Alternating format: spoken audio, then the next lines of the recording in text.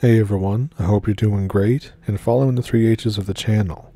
And in this video, it's a group of campers from the southern United States that have a very terrifying run-in with something. So, if that sounds like something you're interested in, pull up a stump with me and let's jump into it. Thank you for watching. So recently, I've been reading some of the encounters that are posted on the internet, and while I really enjoy them, there was a particular one that I read that kind of set something off in me. As I was reading it, I was brought back to some really disturbing memories that I had a long time ago, but it was remarkably similar. And I don't mean this in the way of a repressed memory. It was never repressed. It was just a very disturbing thing that happened to myself and some friends on a camping trip. We told people back then, quite a few people, but it's a pretty odd and pretty old story, now that I make myself remember it all. And of course, nobody believed us. It was your typical, only the people that were there really know what happened. And I've long since fallen out of touch with the people involved. So of course, over the last 20-some years, it had sort of fallen in the back of my brain, as a lot of those things do. So I've spent some time trying to recall everything I can. I'm going on 40 now, and this was back in my college days. So, here's my story, and I'm going to give as many details as I can remember. It was summer 2001. I can't remember exactly if it was June or July, but it was one of the two. I wasn't taking any summer classes that year, and neither was my best friend John. Now John had been my buddy since middle school. We went to a southern college that's known for football and partying. There's a few of those, and that's unfortunately as specific as I'm going to get. John and I decided that it'd be fun to go camping. The weather that weekend was going to be relatively cool for summer. So I prodded my not very outdoorsy girlfriend, Lauren, into coming along. John and his girlfriend, Lisa, were on board too. Now, Lauren and I had been going out for almost 2 years by this point, so we were pretty close. John had only been dating Lisa for a month at most, and Lauren and I didn't know her very well. It seemed like they were getting serious already, so we figured that this would be a good chance to more closely get acquainted. Anyway, John's family is pretty country. They all fish and hunt and camp all the time. They also owned a boat, just a little fiberglass skiff with a center console. We decided that it'd be pretty cool to take the boat out offshore a bit, into salt water mind you, because there were a lot of small islands nearby that we could have to ourselves for the whole weekend. The island that we decided on was known or is known by two names. The first is what you'll generally see on charts or maps of the area, and that's Osprey Island. There's probably 100 Osprey Islands out there, so I'm not too worried about anybody figuring out which one I'm talking about. That being said, some of the locals called it Crab Key, and no, not related to the 007 movie. Once, it was part of a small archipelago, but a lot of the other islands were washed away back in the 80s. So Crab Key was a cool little island, sand, obviously, with lots of pine trees and low scrub. It wasn't very big, but it was big enough from one end. You certainly couldn't see the woods to the other side. It was probably 2 miles long at the most, and only a few hundred feet wide. We loaded up the boat with our tents, sleeping bags, and a couple of coolers. My older brother had bought us some beer, which was pretty exciting at the time, and other necessities. We set out on a Friday afternoon. Crab Key isn't far offshore, so we got there with plenty of daylight left. We just ran the skiff up on the sand. It was high tide, and since the boat was pretty light, we could push it out into the surf easily. John tossed the anchor out on the beach anyway, just to be safe. John and I had been to the island a few times before, always during the day. We would usually just explore around the shore a bit and fish, so we knew to pull the boat up near this trail that led to the palmettos. We grabbed the gear and started hiking on in.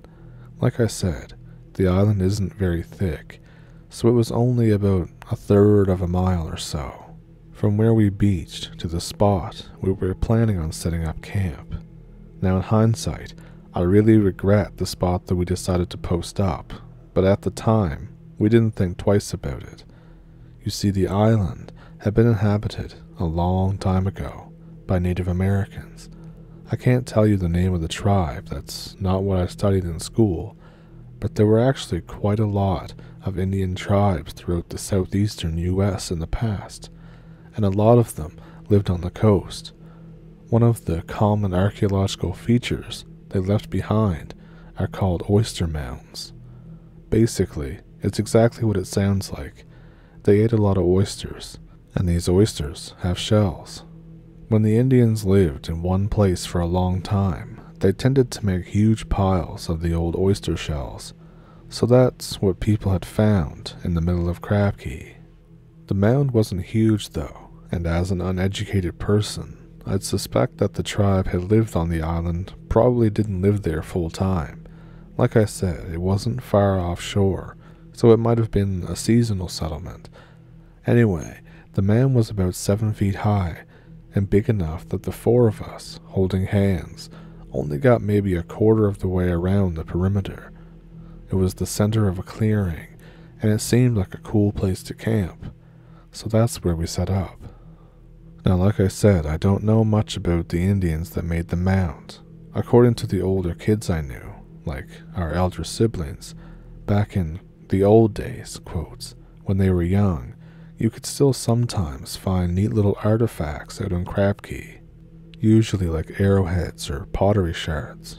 But apparently so many generations of teens had gone out to the island to drink or screw that all the cool stuff had been found. I know we never saw any relics other than the shells. We basically set up camp right next to the mound. John and I each had our own little dome tent, so it was essentially just 2 tents around a fire pit that we dug, and the coolers. Pretty bare bones. It was the early summer dusk, maybe 8 o'clock, when we finished our preparations. We had a big pile of fallen pine and a fire going. We had the tents up, and John and Lisa had already popped a couple of Bud Lights. We were just about to settle in for a night of underage drinking when Lauren realized that she had left her inhaler on the boat. Understand that Lauren had pretty bad asthma. It wasn't bad pollen season at least, but she still didn't like to screw around, especially on an island, a good 3 hours away from any emergency room or nebulizer. So we had to make sure that her rescue inhaler was handy. Being the man, I told her I'd go get it, but she insisted that she wanted to tag along. I was fine with that, as I figured it would give us some alone time, so we set off down the trail to the shore. It took less than 10 minutes to stroll from the campsite back to the shore.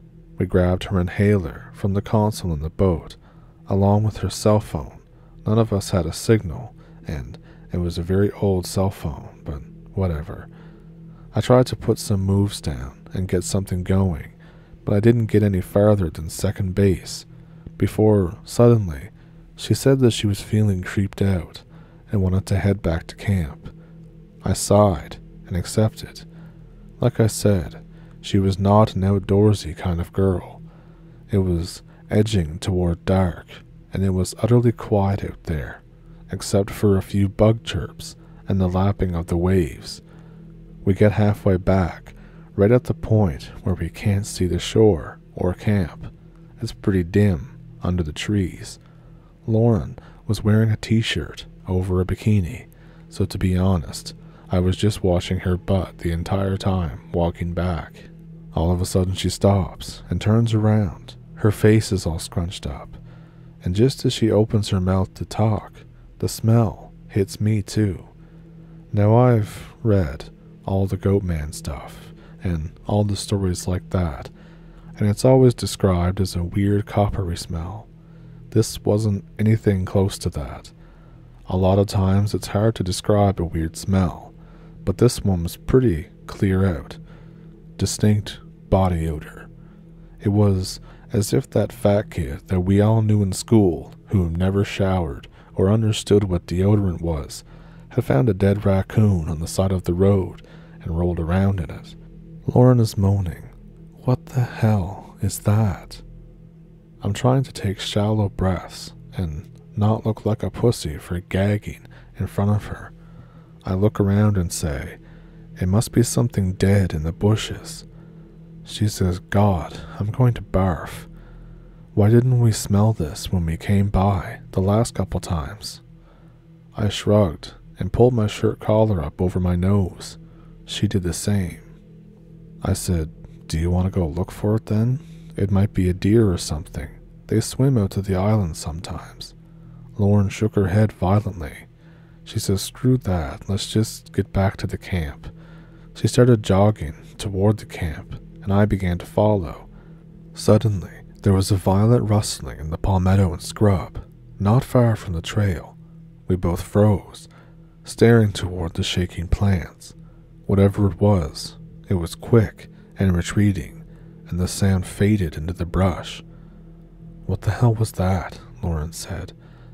I said, probably something eating whatever it is we're smelling, an opossum or something.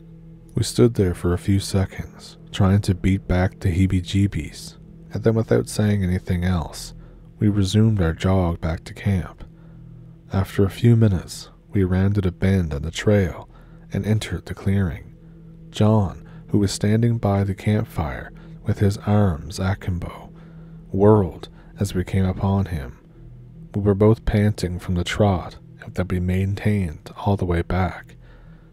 Where the hell were you guys? He said. We were taken aback by how agitated he seemed. What's your problem? Lauren said. John looked at both of us for a second, probably wondering why we were both sweaty and assuming we had been screwing, but we weren't. And then he turned back in the direction that he had been facing a moment ago. I don't know where Lisa went. She said that she needed to pee right after you guys left. He was taking half steps in a circle, looking out into the now dark woods. It's been half an hour by now. Didn't you guys hear me hollering? I hadn't even thought of it until just now writing this, but we hadn't. We hadn't heard anybody shouting anything at the time, and the island is small enough that you could hear somebody really shouting from anywhere. So that's something weird that I hadn't realized at the time. Anyway, I asked John why he hadn't gone looking for her, and he just shrugged. By now, I had gotten over the creeps of the event back on the trail, so I suggested that Lauren stay in camp, and I'd go with John to find Lisa. It was only a little spit of sand, and we could Amish search it, the whole place, by midnight, if we had to. Luckily, we didn't have to. We barely left camp in the direction that Lisa had left in when we spotted her, her white t-shirt easily visible even in the twilight. She was standing in a thicket of palmetto, which was pretty dumb, considering how much a diamondback rattler might appreciate such a hiding place. She was facing away from us, toward the opposite shore. John called out to her, but she didn't respond. I called out to her. Nothing. We walked toward her, calling at her with rising apprehension, until we were on the edge of the thick shrubs. She was just standing there, back to us, staring into the dark. John and I exchanged looks, thoroughly freaked out, and then we waded into the palmetto. He said her name once more, softly, before slowly reaching his arm toward her. The moment his hand touched her shoulder, she jolted and spun around, breathing hard. John jumped backwards. John? She seemed to be genuinely surprised. What the hell? You scared the crap out of me.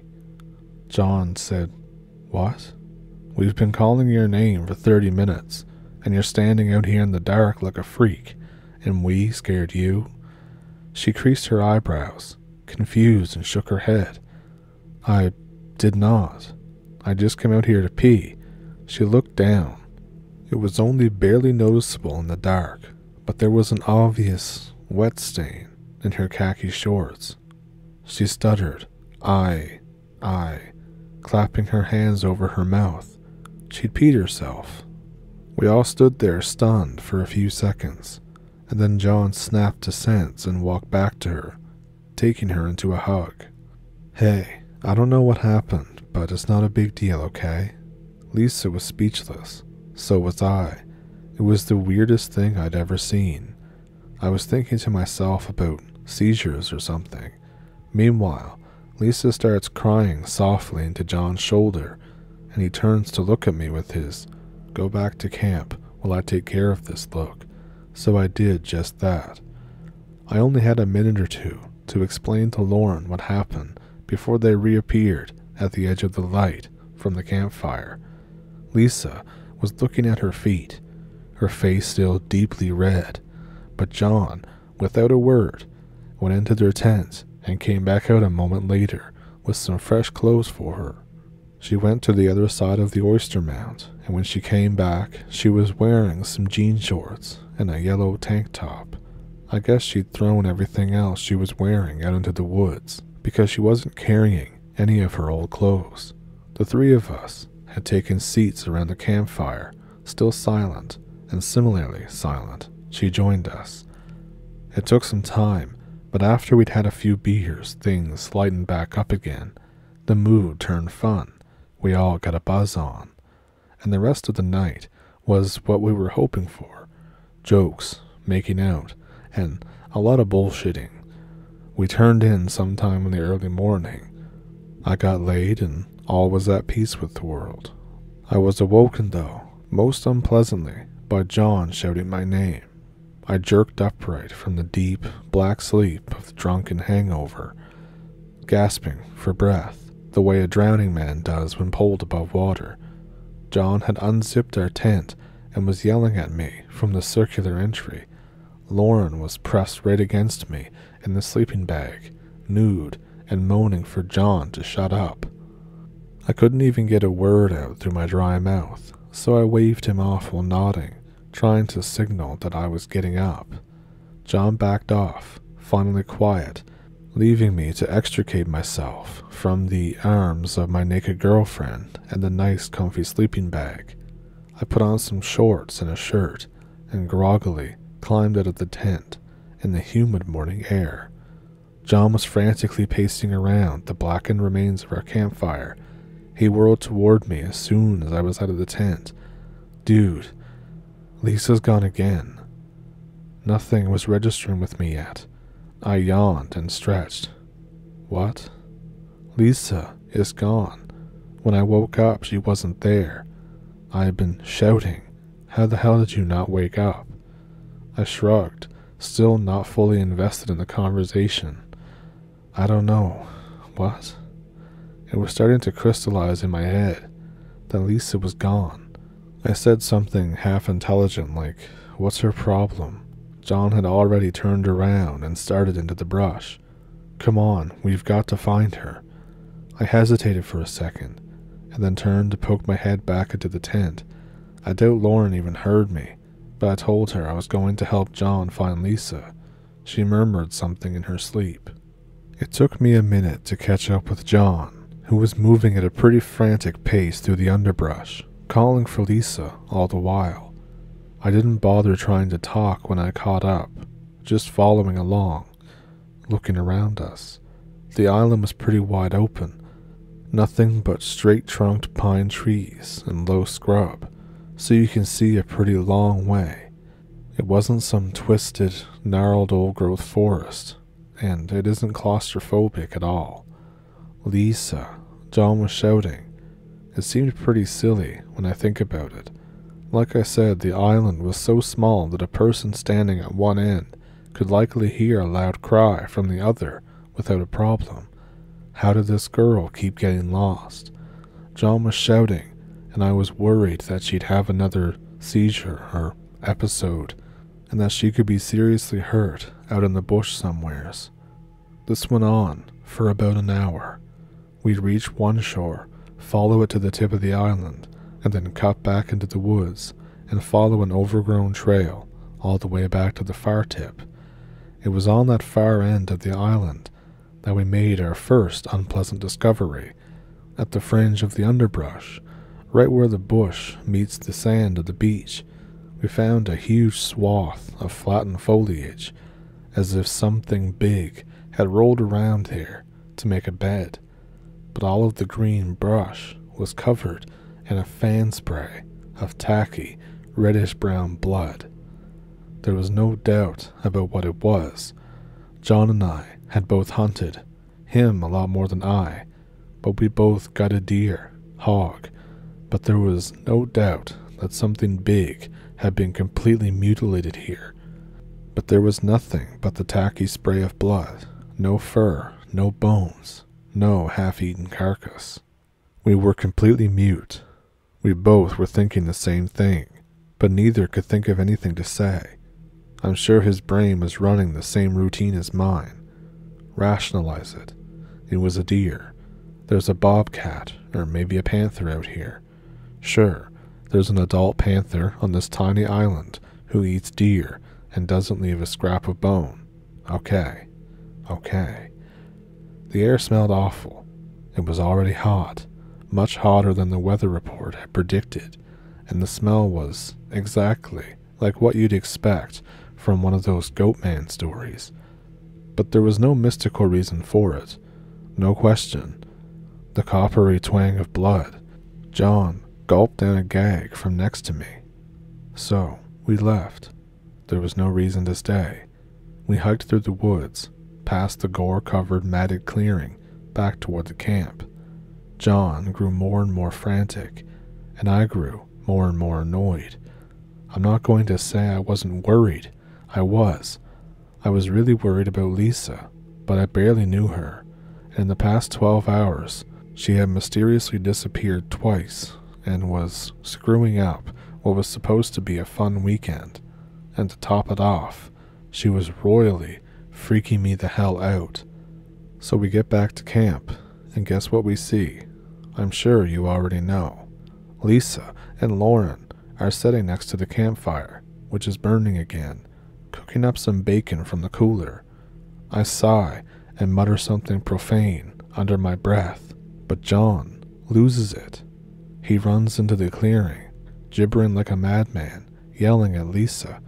"Where have you been? We've been shouting for you all morning. What the hell is your problem?" Lisa and Lauren look utterly stunned. Lisa just stares at him silently, eyes wide. But Lauren takes it for a couple of seconds, and then jumps up and starts giving it right back. "Why don't you settle down and quit being an asshole? We haven't heard you shouting anything. Why don't you just relax?" About halfway through her counter-assault, she starts glaring at me like I had something to do with this. So I walk up and put a hand on John's shoulder and give him the kind of quick, just calm down lecture that only a close friend can give. Afterwards, he shuts up and sits down next to Lisa. "Sorry, I was just really worried." Lisa nods. So we all sit around the fire for a bit. We eat some bacon, except for Lisa, who takes her share and just stares at it.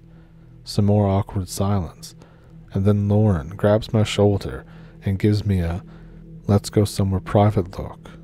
We make our excuses to John and Lisa and head into the woods on the far side of the oyster mound. We get a few hundred yards down the trail when Lauren spins around to face me.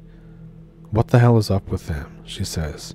I'm unprepared and just throw up my hands in a "what? Me worry?" gesture. First, she disappears last night. Then you guys disappear this morning, and she hasn't said a word since I got her out of the tent. I'm just shaking my head, having no idea what's going on. I said, "Hang on."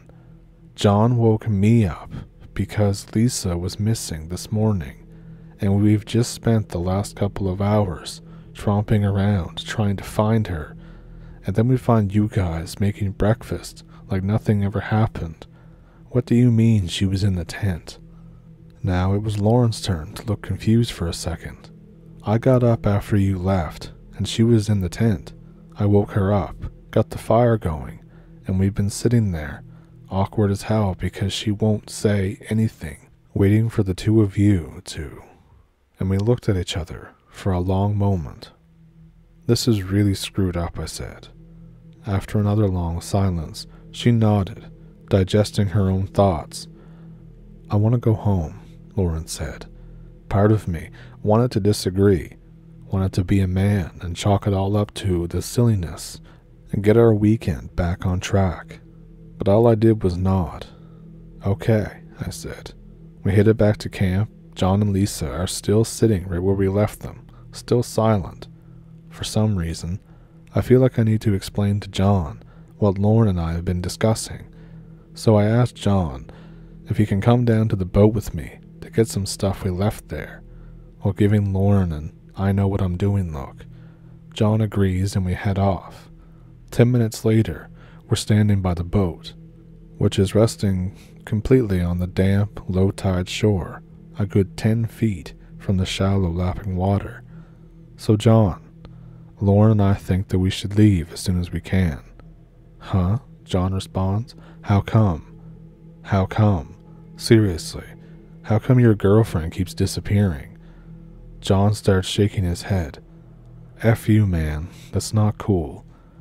I said, look, I don't know what happened last night, but I'm thinking that she's a secret epileptic or something.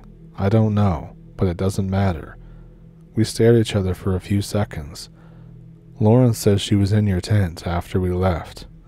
What? Are you sure she was, gone? I asked, trying to make sense of the situation. Are you kidding? I think I can tell if there's a second person in my effing tent, dude. Okay, I say, raising my hands up in a settle down gesture. Lauren just said that after we left, she got up and Lisa was sleeping in your tent. I don't know what's going on, but I agree with Lauren that we should just call this a weekend and head back. John was shaking his head, trying to figure out what he wanted to say, when I saw his eyes focus on something behind me and widen. I turned and immediately saw what had caught his attention. The plastic housing had been yanked off of the outboard motor on the boat. It was laying on the boat. The clips that held it in place had been snapped off. The motor had been brutalized, vandalized really. The spark plug wires were yanked out, ripped and torn apart from the plug heads. Much of the other wiring was ripped to pieces. The prop was completely gone, as well as the pin. It took a few seconds to sink in just how screwed we suddenly were. At the same time, we both said, "What the F?" Before either of us had a chance to fully internalize what we were seeing, a piercing scream echoed out of the woods behind us, coming from the camp. Without a thought, we took off down the trail in a dead sprint. We found Lauren sitting in the middle of the trail, 100 feet or so from the bend that entered the clearing. She was on her knees, knuckles in her mouth, hyperventilating. She looked at us as we ran up to her, eyes confused and panicked. I fell to my own knees next to her, putting my hands on her shoulders. I shook her and called her name. She blinked a few times, her eyes seeming to focus. I said, "What is it? What is it?" She just shook her head and pointed. John and I turned to look, and a pile at the base of a palmetto plant was just on the edge of the trail, were a pair of jean shorts and a yellow tank top, and they were stained dark red. "Oh, what the F," John said, moving toward them for a closer look. Lauren stammered, "I was coming out to... I had to poop," she said to my ear. "I was coming back to camp," and she just started crying. Her hands balled into fists, and she was hitting me in the chest. She said, "What are you guys doing? What's going on?" "Dude," John said from behind me, "these are Lisa's. We stared at each other. None of us could think of anything better to do. Lauren said, "I want to go home." I promised her we were, soon, but we had to pack up. She looked very unhappy, but nodded. I helped her back to her feet, and we tromped through the pine needles back to camp. I didn't have the heart to tell her about the boat. We get back to camp, and there's Lisa, sitting calm as can be by the dead campfire. John runs over to her, almost as if he is surprised to see her still in one piece, and takes her into his arms and starts whispering into her ear. Lauren and I can see from his face that he's going to pieces, but he seems to be doing his best, in a crazy way at least, to comfort and get through to Lisa. We are both just glad that she is, in fact, in one piece. We stand awkwardly at the edge of camp for a bit, watching John whisper reassurances to Lisa. Eventually I decide that I need to fill Lauren in on the boat situation, so I lead her a bit away and I tell her what we'd seen. I was expecting a Lisa-level freakout, but she took it more calmly than John or I probably had. She said very matter-of-factly, "It must have been an animal. Raccoons tear stuff up all the time." There was no questioning in her voice. I nodded. "You're probably right. It only took a second to convince myself it was probably a friggin' raccoon."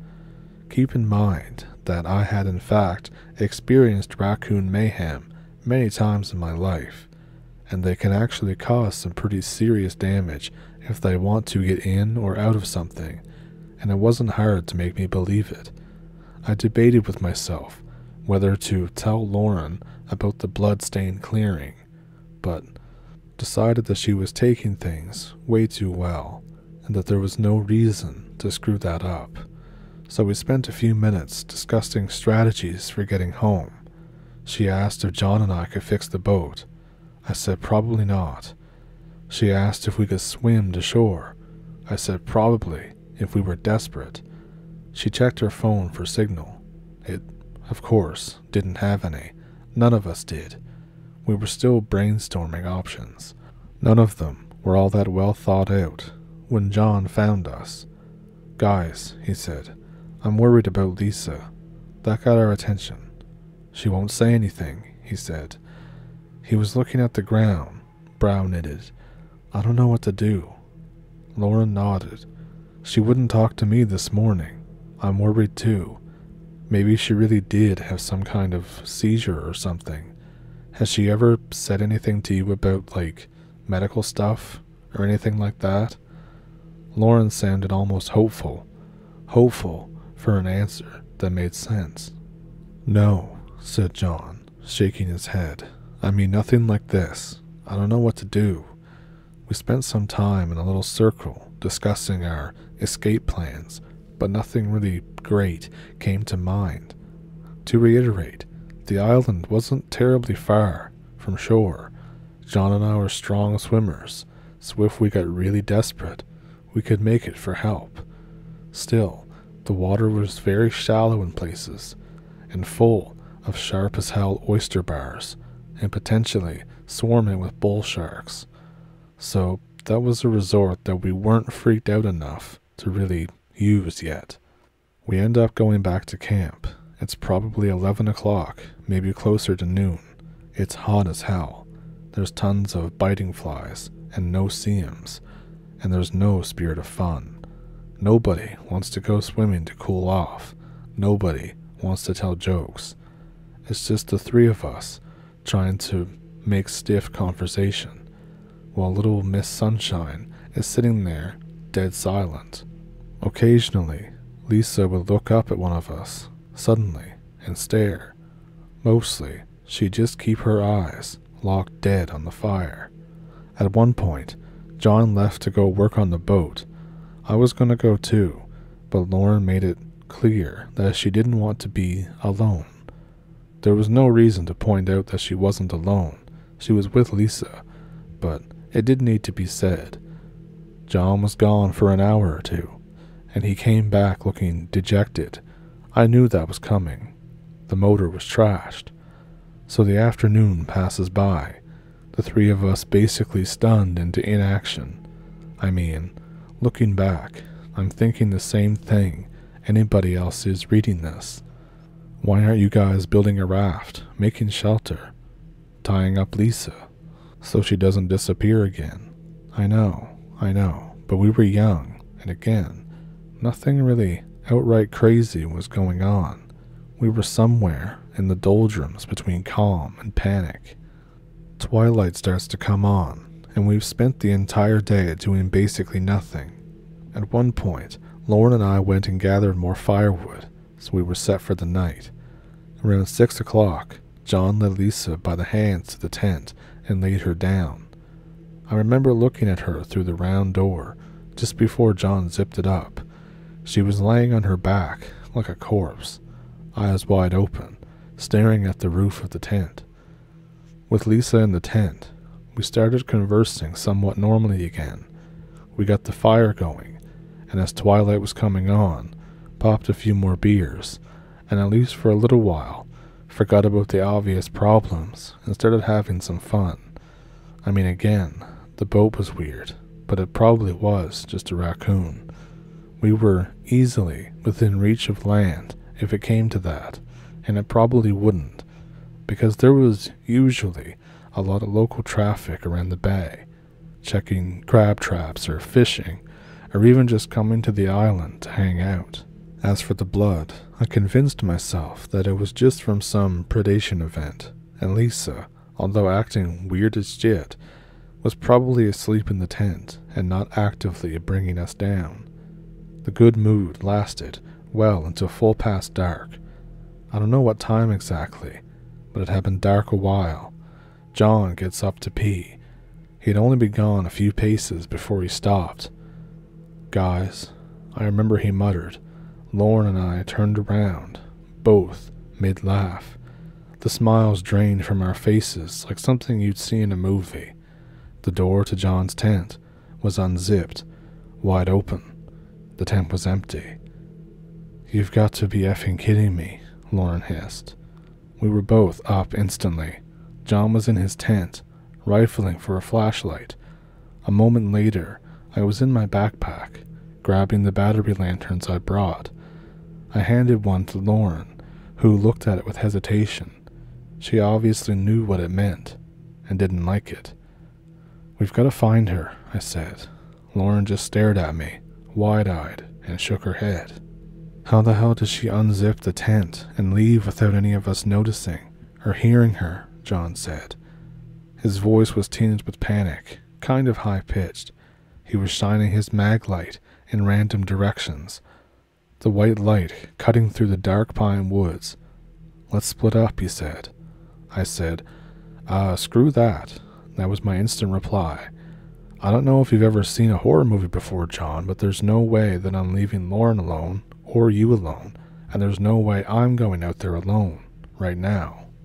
My speech was definitely not that sensible, but it was probably something similar. Lauren agreed, so John formed up with us, and as a small triangle of bodies and flashlights, we set out down the weedy trail that started nearest to the tent. To reuse the phrase, we went about this Amish search for a while, arms pretty much linked, eyes facing every direction.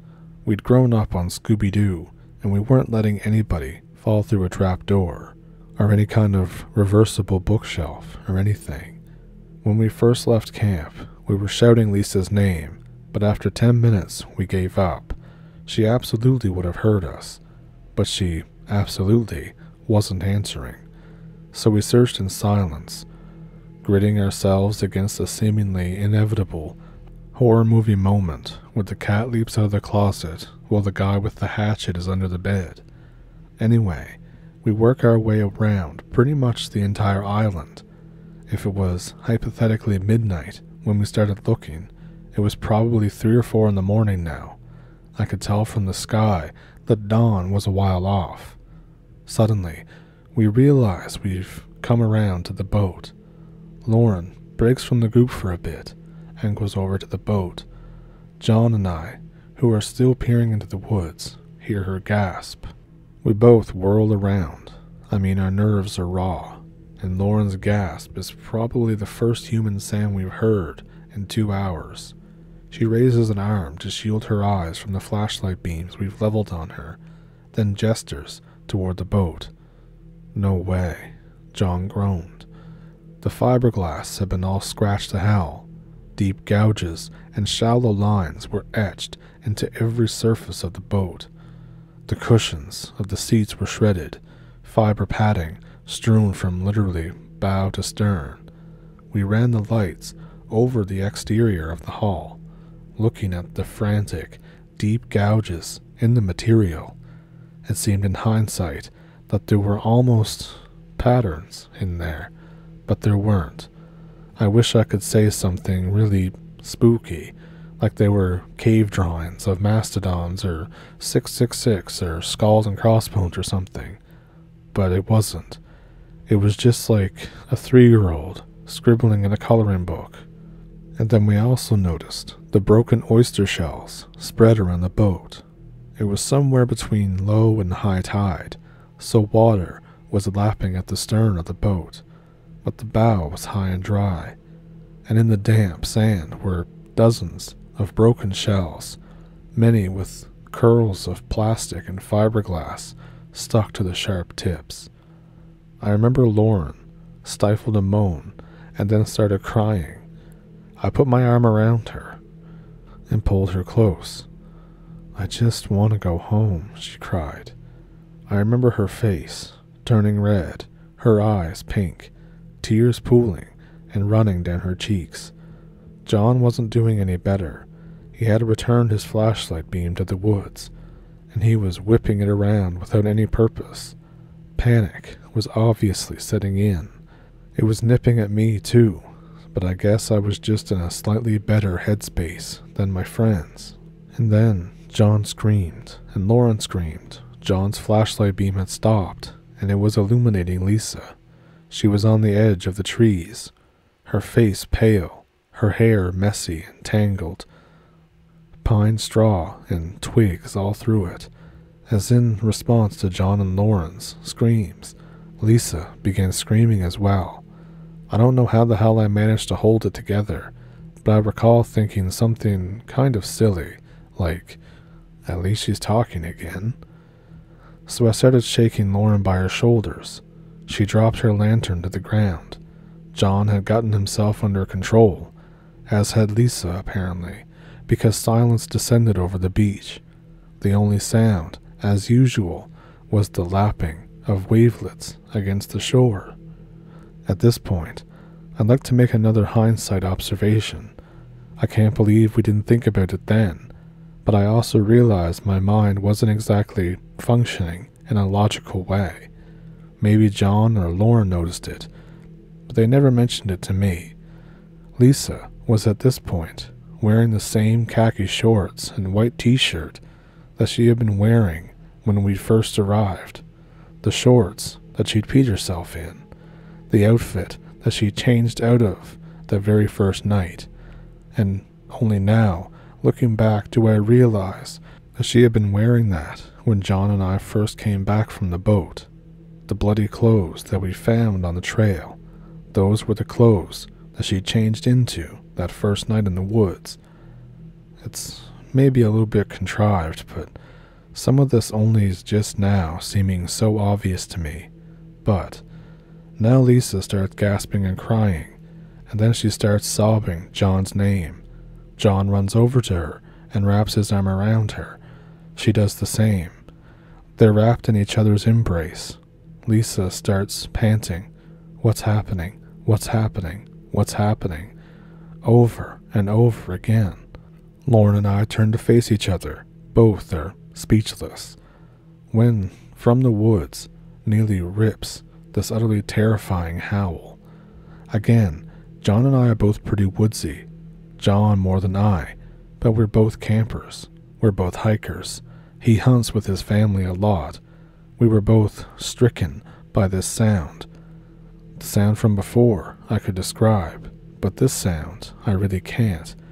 If you've ever heard raccoons mating, they make this wild, high-pitched, ululating sort of screech. That's the base. Put it on top of a helping of those fake Bigfoot groans you see from those awful Animal Planet specials, and maybe like the sound of the T-Rex from Jurassic Park, and you can kind of imagine the type of sound that I'm talking about. Not entirely accurate, but it's the best I can do. The four of us freeze. John and I, the only two still holding flashlights, spin to face the sound. But there's nothing there. I hear Lauren mutter, "Oh God," from beside me. I reach out and arm sideways, the same way a dad does to hold his kid back when he slams the brakes on in the car. The howl comes again, this time, closer. John, who's holding Lisa by the shoulder, starts to back up toward Lauren and I, who are nearer to the boat. I hear John muttering F-U-C-K under his breath. Finally, the howl bursts out once more, and this time way too close. There's a frantic commotion from the underbrush. Something is definitely coming toward us now, and fast. John twirls around Lisa by her shoulder and starts to run, trying to close the 50-odd feet between us. As he does so, I do the same to Lauren, spinning her and running for the boat. Now, I have no idea why we all instinctively ran for the boat. It was still a third beached, and the motor was dead as dirt, but hey, we weren't really thinking in that moment. So I'm basically throwing Lauren into the boat when I hear the muffled scuff of something hitting beach sand and a curse from behind me. I turn and see that John and Lisa have fallen onto the beach. John's flashlight has tumbled away from him. At the same time, Lauren slips on the wet fiberglass of the boat and falls down into the bow, taking my flashlight with her. This is the point that I still find hard to believe or remember, but I'm going to type out the first things that come to mind and trust it to be accurate as possible. I'm looking at the vague, dark forms of John and Lisa laying on the ground, maybe 20 feet away from the boat. The moon is pretty dark, maybe a quarter moon. From the brush and scrub emerges this shape. It's human, but not right. It's hard to describe, except, well, Lauren and I saw a movie a year later that really helped. I remember when he appeared on screen for the first time, the character. I felt cold and a bit of nauseousness. Lauren simply stood up and left the theater. I followed shortly after. It was actually one of the last times that Lauren and I saw each other. It was Lord of the Rings, The Two Towers, and of course, the character was Golem. The shape was, like I said, humanoid. It almost shimmered in the faint moonlight. It padded across the sound, four-legged, like an animal, but awkwardly. Its body was obviously not designed for a quadruped locomotion. I watched with wide eyes as it beelined for John's fallen flashlight. It leapt upon it like a cat on a bird, and began thrashing against the sand, grasping it and beating it into the shore, again and again. This all happened in the blink of an eye, really. John, staring at this occurring only a few feet from where he lay, managed to pull himself together and dragged Lisa back up, half running, half crawling toward the boat. I helped him toss Lisa in, and together we began shoving at the bow of the boat, trying to get it back into the deeper water. I didn't look back at whatever was happening on the shore just behind me. This thing was squealing now, like a pig in shit, as the saying goes. I could still hear the thumping of the light hitting the dense, wet sand, and there was this light itself, of course. The beam of light was slicing up and down toward us, illuminating the boat, and then up into the sky, and then back down, and then nothing. It went dark, and immediately the thumping stopped. John and I had succeeded in getting the entire boat back into the water, but it was still very shallow. Our feet were wet, but the water wasn't even up to our ankles. The girls were now screaming from where they were laying on the boat, And then the thing screamed from behind us. It was terrifying before, from the woods. It was far worse when the thing was screeching down the backs of our shirts. I turned to look, and what I saw, well, I don't have any trouble remembering. I don't need any help to describe. It looked like a silverback gorilla, not so thick and muscular, but the same pose. It rested with its legs hunched low. Two stringy, muscular arms beat the sand around it in a rage. I couldn't see the face that clearly after all. It was dark. But I was struck by a sense of humanity. There were two eyes, there was a nose, and there was a mouth, perhaps a bit distorted, but not so noticeably as the body, at least not in the shadows of the sliver of a moon. Anyway, it howled again and seemed poised to charge at us. What I did next was purely a reflex. I reached down into the bow and yanked from beneath the prone body of my terrified girlfriend the lantern that she had pulled from my hands. At the time, I meant to throw that at the thing, but I missed, and I missed bad. The lantern whirred past its shoulder and landed with a puff on the sand at the edge of the beach, just short of the palmettos. The thing seemed surprised. It sniffed the air. Then it turned, and in an instant, it was after the light. John and I couldn't move for a few moments, but the urgency of the moment took over again. We were shoving the boat, using every ounce of ability. Finally, there was a squeak, and the boat was free of the sand. We pushed more, forcing it into hip-deep water. Then we both climbed in and turned and watched. We could still see the frantic movement of the lantern, just a beam of light, being pounded against the sand. Occasionally, we would hear a squeal or a groan from the thing on the beach. Finally, after 30 or 40 seconds, the light flickered and went black. Then there was silence. The only sound was the lapping of water against the side of the boat. The current, luckily, was taking us away from the island. We drifted for a few hours before the sun started to come up. By then, we were close enough to the mainland to entertain the idea of swimming in. Lisa, though, was pretty much out of it. She was talking and crying, but nobody thought it was a good idea to put her into the water, so we waited. Eventually, we drifted near another boat, a charter fishing guide out with a client. We babbled some story to him. I'm sure he just assumed that we were some dumb drunk kids who got lost and almost died of a heat stroke. Either way, he towed us in. And that's about the entire story. Like I said, we told plenty of people. It wasn't some great secret among us, but not one person believed it. Lisa and John broke up almost instantly. They didn't even really break up. John just never saw or spoke to her ever again. Laura and I lasted a little longer. We just stopped talking about the event one day, until that night at the movies. I drove her home. We talked a few times on Trillion, but we never saw each other again. And then, years go by, decades, and some stupid stories on the internet stir all of this back up. Even just sitting here, after I've typed all this out, I keep telling myself that this sounds crazy, like it's some just cracked out homeless bum, or island person, or a hermit. There was even times when I hoped that the whole thing was my older siblings playing some kind of prank, but it wasn't. This whole thing really did happen. None of us ever really spoke to Lisa again, as far as I know anyways. After Lauren and I split up, we, similarly, never had contact. She transferred to a school in California, and when her junior year came around. John is the sadder story. He pretty much dropped out right after all this happened. He never went back to school in the fall.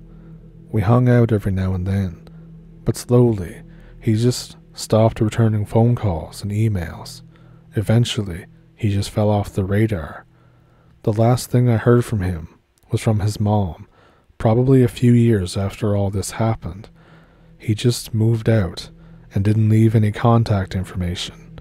Since then, in the modern age of the internet, I guess, I look for him now and then on Facebook or LinkedIn, Twitter, things like that, but I've never seen any sign of him. I do worry about my friend though.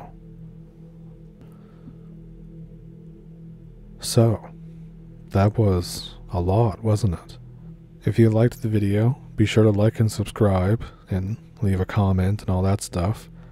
If you have a story of your own, I have an email in the description below that you can send them to if you'd like to. Also down there is a PayPal and a Patreon if you would like to donate to the channel that way. And of course, super thanks here on YouTube. And as for me, my voice is pretty much shot right now. So, I hope you have a good week, and I'll see you in the next one. Thank you for pulling up a stump with me, and thank you for watching.